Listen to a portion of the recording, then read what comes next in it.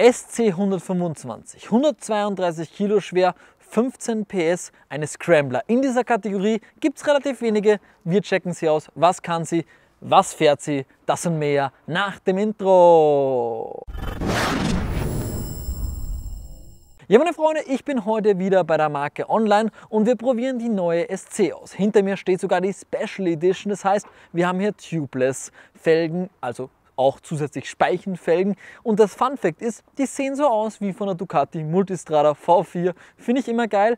Und Scrambler ist doch durchaus bei einigen unter uns beliebt. Vielleicht jetzt eher bei den Älteren als bei den Jüngeren. Aber nichtsdestotrotz schauen wir uns an, was kann sie. Und wir messen vor allem auch 0,80. Welche Zeit braucht sie? Los geht's! Ja, meine Freunde, ich sitze schon auf der SC drauf. Um genauer zu sein, sitze ich auf der Special Edition drauf, die Speichenfelgen hat, die aber auch um 500 € teurer ist als die normale. Nichtsdestotrotz wollte ich mir die unbedingt mal anschauen und wollte mal schauen, was hat die denn eigentlich drauf? Wie fährt sie? Wie sitzt man drauf? Denn bei so Scrambler-ähnlichen Teilen ist es manchmal nicht ganz so bequem, beziehungsweise muss man schauen, kommt man da gut runter, hat das alles, was man braucht, und die SC hat einmal einiges. Man muss aber an einigen Punkten auch wieder sagen, vielleicht gibt es da was zu streiten dran, aber das erzähle ich euch. Und ich habe gesagt, wir starten einfach mal beim Motor, denn da haben wir volle 11 kW, sprich 15 PS. Wir haben den gleichen Motor wie in der Pista Online, die übrigens aktuell sogar schon ausverkauft ist. So sehr wollt ihr das Motorrad. Ich hoffe, dass es euch noch langfristig viel Spaß bereitet. Und was auch wichtig ist, der Sound ist genauso wie bei der Pista sehr gut. Man hört es vielleicht so ein bisschen auf dem Video, der klingt schon richtig stark und sieht auch optisch sehr gut aus. Die Gasannahme von der SC ist direkt. Der Gasgriff ist relativ lang, also ich muss da wirklich schon meine Hand verbiegen, dass ich das voll auswinden kann und wieder umgreifen. Das ist halt einmal so, aber dafür ist er schön direkt und drehfreudig. Wenn man das Motorrad auf Drehzahl hält, dann bewegt sich auch wirklich was nach vorne. So, wir machen mal kurz ein 0 km/h, 80 km/h Geschwindigkeitsmessung. Schauen wir mal. So. Wir sind jetzt auf 60 km/h und er misst. Jetzt sind wir auf 80. Schauen wir, wann er umschaltet. Ja, meine Freunde, jetzt ist der Moment der Wahrheit gekommen. Ich habe wieder 5 Messungen durchgeführt und habe mal geschaut, wie viel schafft die SC von 0 auf 80 km/h, und der Bestwert waren in diesem Fall 14,415 Sekunden und wir haben 215 Meter dafür gebraucht, um 0,80 zu erreichen. Also 200 Meter im direkten Start, wenn man es auftritt, Schub voll vorbei. Ist jetzt nicht der stärkste Wert, ist aber auch nicht der schwächste Wert. Ihr könnt selbst entscheiden, beziehungsweise werden wir in Zukunft hier eine Rankingliste einführen, wo ihr dann das seht, wo sie sich einrankt in der gesamten 125er Kategorie. Beachtet aber, diese Geschwindigkeitsmessungen sind immer wetterabhängig, situationsabhängig und können dann auch leicht variieren. Also das kann ein Wert sein, den wir auch noch toppen können. Aber GPS gemessen. Und was man auch sagen muss, der Tacho hat doch eine eher höhere Abweichung von der realen Geschwindigkeit. Das hat man, glaube ich, auch sehr gut in dem Video erkennen können. Naja, ich habe gesagt, wir springen zurück ins Video. Ja, wir schauen mal dann auf der Fahrwerksseite aus. Da haben wir ein nicht einstellbares Fahrwerk bekommen. Ebenfalls dasselbe wie aus der Pista. Man muss hier an der Stelle sagen, dass die Sitzposition sehr aufrecht ist. Also ich sitze hier wirklich gerade drauf auf dem Motorrad und schön beim Lenker, habe einen breiten Lenker, mit dem ich gut agieren kann. Das Einzige, was mich stört, ist hier diese Kante. Seht ihr die? Wenn ich mich hier drauf setze und Knieschluss mache, dann habe ich automatisch diese Kante in meinen Füßen und das tut mir ein bisschen weh. Das ist ergonomisch nicht so geil geworden, leider. Aber dafür habe ich ein straffes Fahrwerk, wie eben bei der Pista auch schon ein gutes Kurvenjäger-Fahrwerk. Man hat hier ein paar Stollenraffen draufgepackt, also Stollenraffen ist viel gesagt, profiliertere Reifen, die natürlich ein bisschen schwieriger sind im Handling, aber dafür optisch sehr gut zum Motorrad passen. Also da muss man wirklich sagen, das macht was her. Das sind die gleichen Felgen optisch wie von der Ducati Multistrada V4 und das finde ich wiederum ziemlich witzig, dass die da drauf gekommen sind auf das Moped. Was noch spannend wäre, was mich interessieren würde, was würdet ihr halten davon, wenn wir nicht nur GPS-Messungen machen, sondern wenn wir auch wirklich hingehen würden und die Motorräder wiegen würden vor Ort in so einem Testvideo. Das Problem ist halt, dass man manchmal unterschiedliche Tankstände hat und so weiter. Das heißt, es ist dann wieder ein bisschen Toleranz dabei. Aber was würdet ihr dazu sagen, wenn wir nicht nur Top-Speed-Messungen machen und Geschwindigkeitsmessungen machen, sondern auch die Motorräder wiegen? Schreibt es gerne in die Kommentare rein. Dann werde ich da irgendwas überlegen, dass wir das hinkriegen. Also grundsätzlich leistet sie sich als 125er keine Schwächen. im Motorsegment oder im Fahrwerksbereich.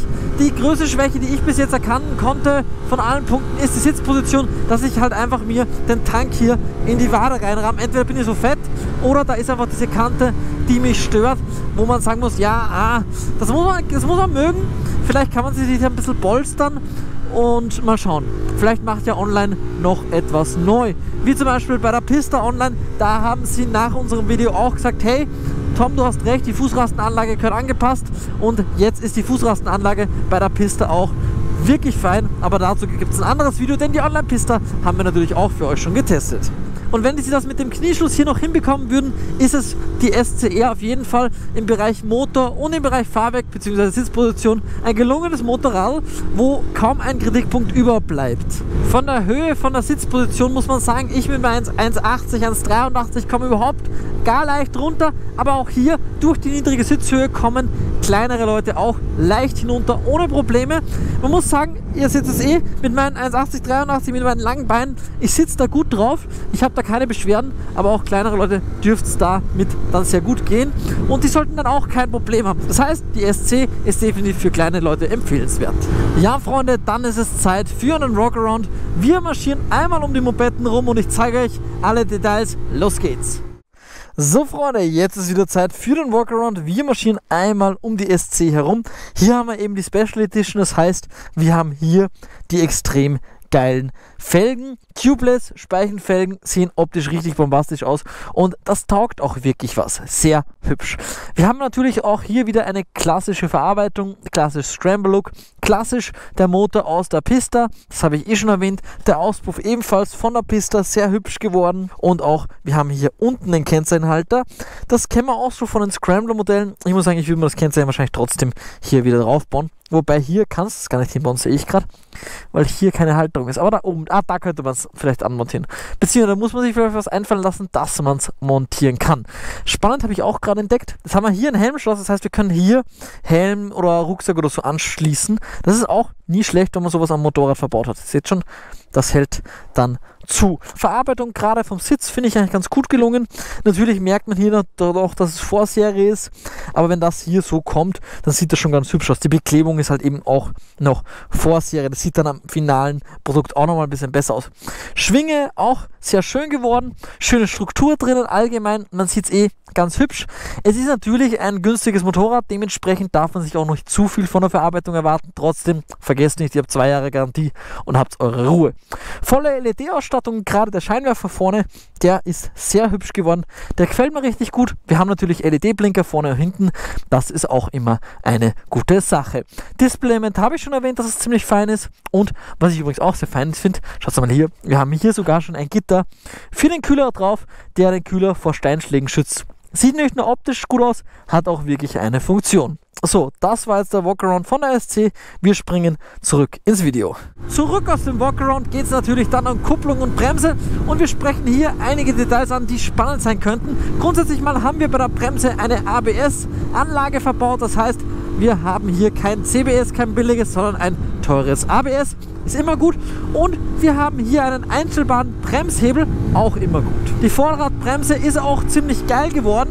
Der einzige Punkt ist vielleicht, man muss hier schon ziemlich fest bremsen, um die volle Bremskraft auszulösen. Also es ist jetzt so, du hast jetzt nicht diesen krassen, ja, verzögernden, langsamen aufbauenden Druck, sondern du hast so, ja, okay, und jetzt, da muss ich aber schon ordentlich mit meinen 2 Fingern arbeiten, dass ich zum Bremsen komme. Man muss schon bei der Bremse aber sagen, dass du viel Kraft brauchst, um den vollen Bremsdruck auf ihr zu haben. Das ist ein bisschen nervig, könnte ein bisschen störend sein für den einen oder anderen, aber wer ein bisschen Kraft in seine 2 Finger hat, kriegt das locker geregelt und da brauchst du auch nicht mehr. Aber auch hier sticht die SC keinesfalls ins Negative. Das kennen wir von anderen 125ern genauso. Das ist halt einfach in dieser Kategorie so gelöst, beziehungsweise auch kostengünstig gelöst, weil die Motorräder ja doch preislich relativ niedrig sind, wobei die SC in der Special Edition mit den Reifen, mit den Speichenfelgen halt doch nochmal einen Ticken teurer ist als die normale. Aber man muss dazu sagen, die Speichenfelgen sehen halt einfach wesentlich besser aus. Bei der Kupplung haben wir wieder eine Bowden-Zugkupplung. Das Getriebe ist etwas lasch, beziehungsweise hier muss man schon bestimmt schalten, damit man ordentlich schaltet, aber man hatte natürlich beim Display-Element eine tolle Ganganzeige und das bringt mich auch zu den Details am Rande.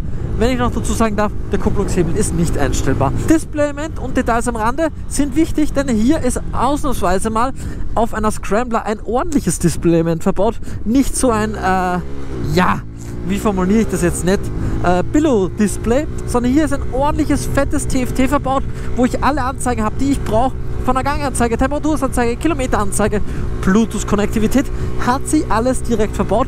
Und vor allem, das Schöne ist, eine ordentliche Tankanzeige, nicht so eine nervige, Tanklicht geht an und ich muss jetzt tanken, sonst stehe ich. Sondern nein, wir können schön bestimmt sehen, okay, halber Tank, voller Tank, Dreiviertel Tank, was auch immer. Super praktisch, gerade für Leute am Anfang ist das einfach angenehm. Das gibt einem dann eine gewisse Sicherheit, wenn man damit unterwegs ist. Ansonsten bei den Details am Rande glänzt das Motorrad auch durch viele schöne Verarbeitungselemente. Man muss aber auch sagen, es ist jetzt nicht das hochwertigste Plastik überall. Und man muss auch sagen, dass wir sie heute sieht, das ist ein Vorserienmodell. Das heißt, die kann sich nochmal an einigen Punkten ändern, noch an einigen Punkten anpassen. Aber was natürlich wichtig ist, was ich im Walkaround schon erwähnt habe, wir haben hier eine volle LED-Ausstattung. Was mich aber wirklich so ein bisschen stört, ist ja dieser Blinkerschalter, der fühlt sich billig an. Und das ist was, den Blinkerschalter betätige ich so häufig und wenn sich der billig anfühlt oder einfach nicht so hochwertig anfühlt, das ist irgendwie ein komisches Gefühl. Das mag man dann nicht und das ist dann nicht geil. Da könnten Sie vielleicht noch ein bisschen nachlegen, dass der noch ein bisschen hochwertiger daherkommt. Aber natürlich, you get what you pay for und das ist auch der Punkt. Was kostet die SC? Das erfahrt ihr jetzt im Fazit. Los geht's! 3.499 € kostet die normale Version. Die teurere Version, also die wir hier haben, kostet 3.999 €. Das sind nochmal etwa 500 € mehr für die geileren Felgen. Jeder muss selbst entscheiden, ob es ihm den Aufpreis wert ist oder nicht. Klar ist eins, hier hinter mir steht mit ihrem Gewicht, mit ihren Leistungsdaten eine sehr gute Scrambler. Man muss sagen, wenn man jetzt den Konkurrenten sich zum Beispiel anschaut, da hat man nicht die volle Leistung, nicht diese 15 PS, sondern etwas unter den 15 PS, die wir hier aber voll auskosten dürfen, laut Hersteller. Wir müssten mal anfangen, das ganze Zeug auch auf den Leistungsprüfstand zu stellen, aber das ist halt einfach so leicht nicht möglich und Leistungsprüfstände sind auch nicht immer gleich. Deswegen machen wir das nicht und ich muss auf die Herstellerangaben vertrauen. Aber 15 PS, sie ist auf jeden Fall eine Ansage und damit stärker als alle anderen. Und die 132 Kilo sind voll getankt mit allem drum und dran und bei den Orangen ist das Gewicht trocken angegeben, das heißt ohne Tank, ohne Batterieflüssigkeit, ohne alles und das sei immer im Hinterkopf zu halten, das heißt die hier hinter mir ist definitiv leichter. Was meint ihr zur SC 125? Ich finde, es ist ein guter Scrambler in dieser Kategorie, man wird damit 2 Jahre keine Probleme haben, man hat ja eine Garantie und um den Preis ist es auf jeden Fall ein faires Angebot. Die Frage stellt sich nur wegen der Sitzposition. Man muss da sich wirklich mal drauf sitzen und mal überlegen, passt einem das oder passt einem das nicht? Vielleicht habe ich einfach zu dicke Oberschenkel, das kann auch sein, aber das war so das, was ich aus dem Video mitnehme. Ansonsten habe ich nichts gefunden, worüber ich mich beschweren könnte und vor allem der Motor geht gut, der Sound ist sehr gut und auch die Sitzposition, das aufrechte Sitzen, die Bremsen, die Kupplung, das ist alles eigentlich komplett in Ordnung und perfekt für jeden Fahranfänger und für jeden erfahreneren 125-Fahrer. Naja, vergesst nicht, meinen Kanal kostenlos zu abonnieren. Mein Name ist Tom, danke fürs Zusehen. Haut rein und pfiat euch!